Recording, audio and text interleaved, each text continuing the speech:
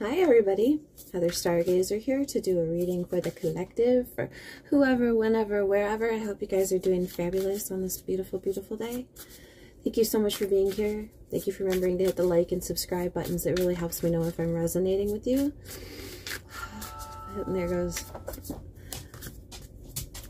You get the High Priestess, the Sun, and the Magus. Wow. Wow, major cards, major things happening, going on today. And the Tower, I just saw 33. We're 33 seconds in. We have all these major arcanas, and the train whistle is a-blowing. I hear the train a-blowing.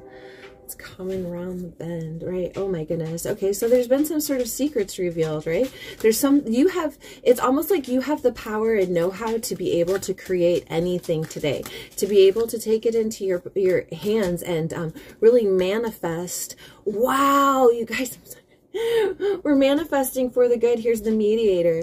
We got the Samaritan, the Wounded Child, and the Destroyer, which is like very similar to this Tower card, right? So let's get some information on this. We have Mediator on the bottom here. So High Priestess, the Sun, and Magus with Samaritan, Wounded Child, and the Destroyer. Let's see. For High Priestess and the Samaritan, refine your capacity to help those you would prefer to ignore. The shadow attribute is exacting appreciation and recognition for the help that you offer. So we might be making a quiet assistance. I heard quiet assistance, right? To help someone who maybe this isn't somebody that we necessarily want to help. Maybe we want them to be able to do it on their own, but at the same time, I mean, there's a lot to do with children here in the center. This could be your child. It could be somebody who's acting childish, right? It could be a mentee, right? Somebody who looks to you as a leader, as a mentor, right? Is maybe somebody who could help them. It says the child, wounded, light attributes, awakens compassion and desire to serve others, wounded children, other wounded children, right? Talking about things that we've healed in ourselves that we can in turn help heal others with, opens the learning path of forgiveness. Wow. And the shadow attributes, blames all dysfunctional relationships on childhood wounds, resists moving on through forgiveness. Now, look at the colors here. Right, can you see these colors? You can look over on the side here at how similar these cards are, right? A lot of gold, prosperity, right? Freeing. There's a pattern here. There's a pattern on her quilt. It's almost like maybe I heard suffering in silence. Well, helping in silence. What are we doing? Because here's the Magus, right? The Destroyer. Light attribute, releasing what is potentially destructive, preparing for a new life. Shadow attribute, intoxication with destructive power, destroys others' dreams or potential. So since we have some really positive cards out here, we might be better looking at the positive attributes of these things. Okay, so I'll tell you that I'm Aries with Scorpio rising. So the Tower, I can get with this energy. I understand this energy really well because it's regenerative and it's necessary, right? And sometimes it's shocking and surprising, but sometimes that's what's necessary. And it might be shocking and surprising to someone that A, you help them out, and B, what the result of that help is, right? To the people around you. There might be some sort of, I heard institution at play, right? That needs to be adjusted. And maybe by helping people with a wounded child spirit, right? With things going on, their underlying, I heard underlying conditions. I'm not a doctor. Okay, just take this as it resonates, right? By helping people with that in maybe a very discreet manner, it allows them to empower themselves and to tear down walls and things that have been keeping them stuck or keeping them injured, right? Mediator. On the bottom of the deck, light attributes, gift for negotiating fairness and strategy in personal professional life, respect for both sides of the argument. Shadow attribute, negotiating with an ulterior motive or hidden agenda, either personally or professionally. Beware of this too, because we do have the High Priestess out here. And she's hidden things.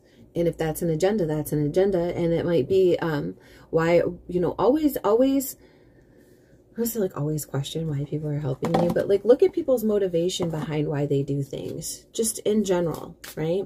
That's just a good rule of thumb. Can we get some more information, please? Some clarifiers on this High Priestess and Samaritan, please. This is the Queen of Cups in the reverse. Somebody who's not using their intuition, somebody who could be using their know-how, and like this feels like emotional manipulation. Whenever I get the King and Queen of Cups in the reverse, it always feels like a form of emotional manipulation, because they can be very pushy and very, you know, it's like the mastery of the emotions. And then we talk about here, beware of the ulterior motives behind people. That might be what you're helping somebody get through, get around. I heard get around. And then we have the 10 of Wands, right, for the son, the wounded child here. Burdens, right? The release of burdens, right? Yesterday, yesterday's reading, we talked a lot about that inner voice and whose voice is it, and where do these interior dialogue things come from, right? Whose voice is it?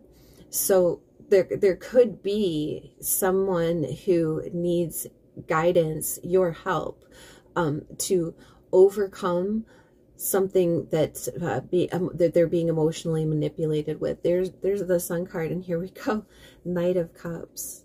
Right? I heard knight in shining armor. Very, very interesting.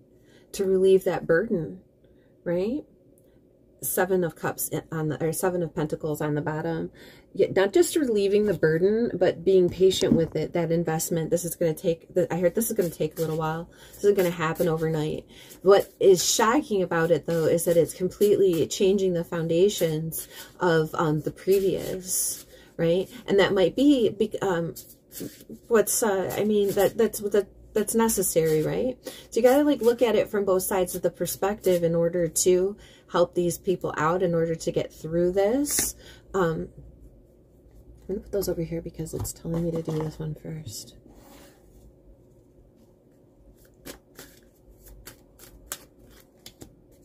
Clarity, Earth, masks, wow, the bottom, bloom. Clarity came out in the reverse over here with this. There's a lot of things that we can't see and a lot of things that we don't understand about someone else's motives, right? And that could be that hidden agenda energy. And maybe we might be a little bit apprehensive about accepting help from others, or someone else might be a little apprehensive about accepting help from us, because as far as they know, you know, we could be in that same boat with whoever it is that is doing this to them, wherever this is coming from. Destroyer of masks. I heard destroyer of masks, really shedding that skin, really taking off the masks, pretend that what we were set in place to hold on to, like this persona that we had developed or that had been developed by this person, is really going to be removed by this, and by shining some clarity and light, using your intuition. And like I said, it might be someone else helping you in this regard. It really depends on your situation, but it's this quietly in the background, shining light to relieve the burdens of someone else. Maybe the sun and the earth in this line here. You know, growth. Blooming abundance. Hi, Max. Yeah. So let's see. what this, okay, so we have those who approach life like a child playing a game, moving and pushing pieces, possess the power of kings. And the advice is, and strategy is, have fun. Rosalind Franklin, the scientist whose crystallography research was instrumental in the discovery of the structure of DNA, was asked why she pursued her studies. She replied, because our work is so much fun. Similarly, Murray Gell-Mann, the physicist who coined the subatomic term quark after a line in James Joyce's Finnegan's Wake, was asked to comment on the names of various types of quarks. Flavor, color, charm, strange, etc. He said, the terms are just for fun. There's no particular reason to use pompous names. One might as well be playful. Finally, the renowned chair designer Bill Stumpf was once asked what criteria he used to select new furniture projects. He responded, there are 3 things I look for in my work. I hope to learn something. I want to make some money, and I'd like to have some fun. If the project doesn't promise if the project doesn't have the promise of satisfying at least 2 of these, I don't sign on. How can you make your situation more fun? That might be what the healing salve is, right? What the remedy is. I mean, that's what the wounded child in the sun, right? In the earth, go play. Go play out in the sun. Go enjoy yourself. And it talks about, you know, those who approach life like a child playing a game, moving and pushing pieces, possess the power of kings. In that playful energy, in that healing, in that setting down of the burdens, right? It does destroy whatever chains were binding us. It does destroy whatever anger we might be present in us in that moment, right? In healing us. So keep that in mind to have a good time. And then it says, wow. Every animal walking is driven to its purpose with a whack. Embrace failure.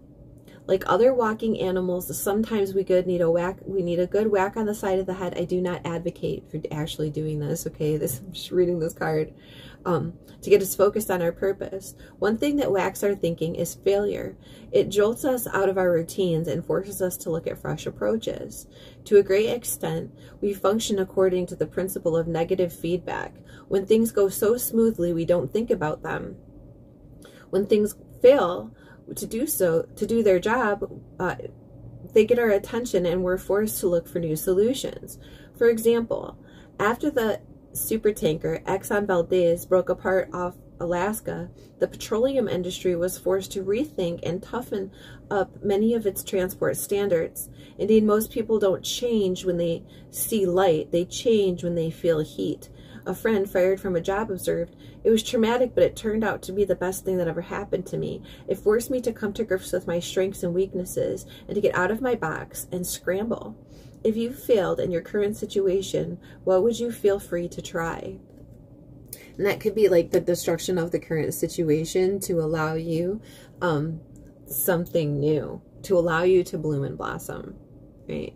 Allow you to bloom and blossom, and remember to have fun, right? Because the best way to heal and the best way to recover from something like this is to, laughter's the best medicine, right? It's telling it 1333. Go out, have a good time. Don't carry with you whatever is going on with someone else right now. If they're using your emotions against you to cloud your judgment, to cloud your clarity, okay, to keep you from seeing forward, and that is causing a burden on you. All right. Take it upon yourself to go out into the sunshine. Help someone else today. Go have fun and play, right? Out in the earth here. Get grounded. Get grounded. That's what's going to release the burdens. Get in touch with that that child within, right? And go have some fun. All right? I heard "Shake It Off." Isn't that a song? Too. It is. And you too might be surprised how much your patience has increased, how much comes it to mind, right? Mediator here, how you can now suddenly transverse and converse, have a conversation with yourself. And what needs to happen is the truth of you needs to come out. This mask needs to be taken off in a loving way, right? Because it says releasing what is potentially destructive and preparing for a new life, right? And that doesn't it doesn't always have to be so extreme that we, like, you know, sell our cows and move across the country. That's not necessarily what, I mean, you can destroy a way of thinking and have a whole new way of life and still maintain your residence and your job and your friends, right? It's about that shedding of that old skin. It's about shedding of that old voice that's inside of you that's saying destructive things. You know, you're going to be shocked at how much you grow and how much can bloom from this if you just give yourself and others a little bit of patience here. All right. So if someone is in need of your assistance today, help them without an agenda. Okay. Have fun. All right.